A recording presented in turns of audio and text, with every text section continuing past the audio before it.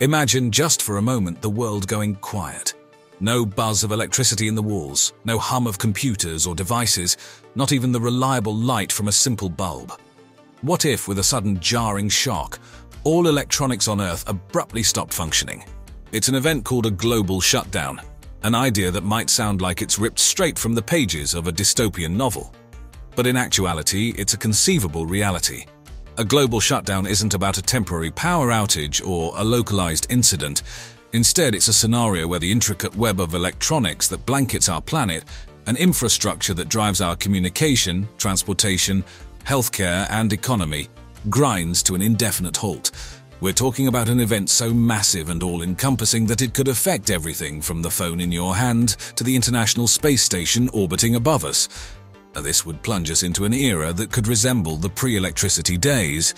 Suddenly, we're living in a world that's no longer shrinking because of our ability to travel swiftly or communicate instantaneously across great distances. Instead, the planet becomes a vast, intimidating wilderness again. How could this happen? What could cause such a staggering blow to our technologically tethered civilization? There are a few potential culprits, both natural and man-made, that we'll explore next. The prime natural suspect in our global shutdown scenario is a solar flare, or more specifically, a coronal mass ejection, CME, a colossal explosion on the sun's surface that spews an intense stream of charged particles into space. If Earth lies in the path of these particles, the result can be a geomagnetic storm that interacts forcefully with our planet's magnetic field. A particularly strong storm could induce electrical currents in our power lines, causing widespread blackouts. The Carrington event of 1859, the most powerful geomagnetic storm on record, caused telegraph systems across Europe and North America to fail. Telegraph papers even caught fire.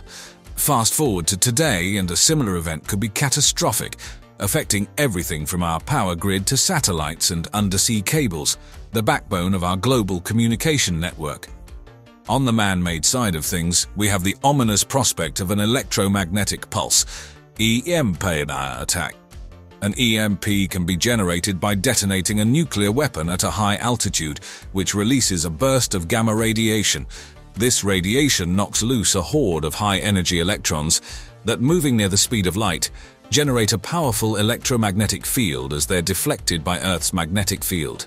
This sudden field shift can induce damaging current and voltage surges in electrical and electronic systems, potentially causing a massive continent-wide blackout.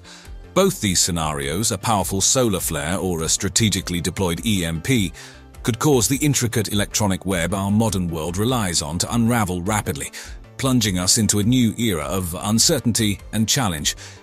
But what would this new era look like? Let's explore this in the next segment. As we have seen, the shutdown of all electronics is a scenario that can have several causes. But one thing is clear: the immediate and universal loss of power would have catastrophic effects on the preservation of our digital knowledge. This might lead you to question, what would happen to all the data and information that we've stored electronically?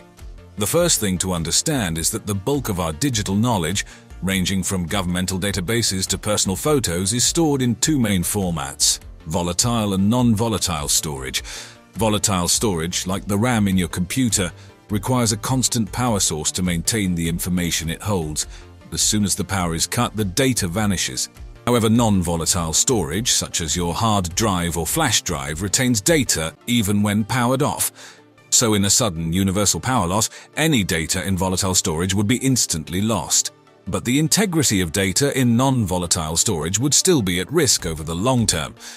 Without climate-controlled environments provided by modern infrastructure, sensitive electronic components can degrade, potentially rendering data unreadable.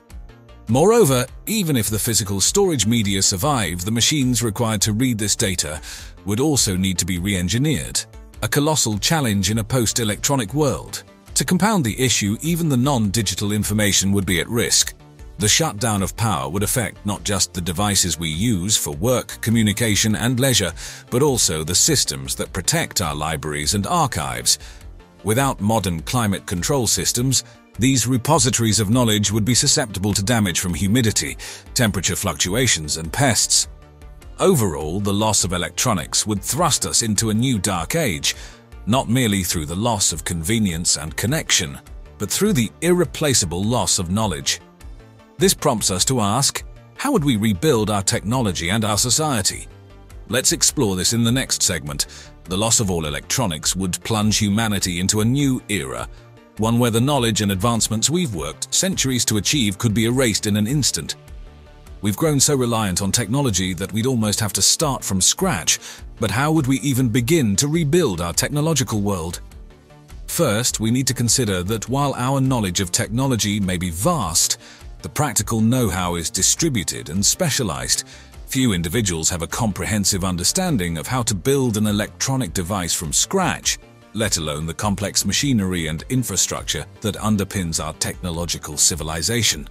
The ability to mine and refine raw materials, to manufacture components, and to assemble and program a final product are all specialized skills spread across countless individuals and organizations. With the loss of all electronics, we'd be without the industrial and informational infrastructure that makes such distributed cooperation possible. Consequently, rebuilding would likely begin with simpler, more robust technologies. Think steam power, mechanical computing, and the telegraph.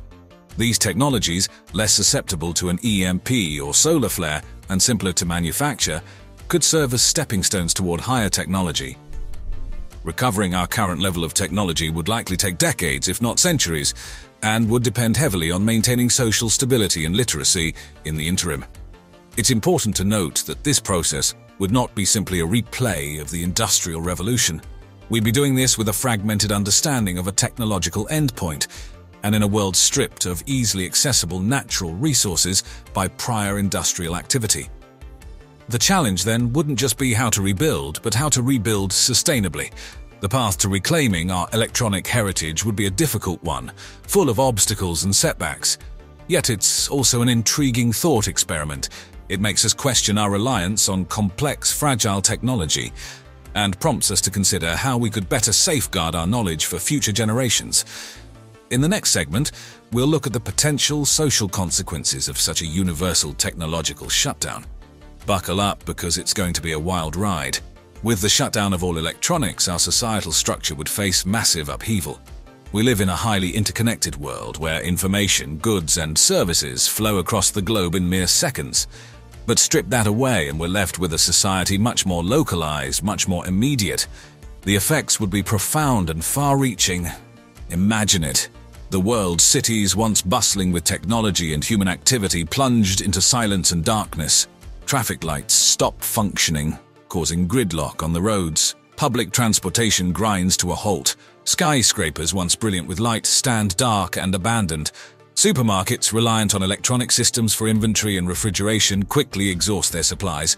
Our reliance on digital communication would hit us hard. No more internet, no more social media, no more instant communication across the globe. Families and friends would be cut off, possibly without knowing the fate of their loved ones. Governments would struggle to maintain control, their command and control structures paralyzed. In this vacuum, smaller, localized groups could take power. These groups could be benign or malign, but without a unifying authority, conflict would likely arise. That's not to say there wouldn't be benefits. In the wake of such a cataclysm, we'd likely see a return to more communal living, with local resources and skills becoming incredibly valuable. The experience could unite communities in a shared struggle, fostering cooperation and empathy. Education, too, would take on new importance.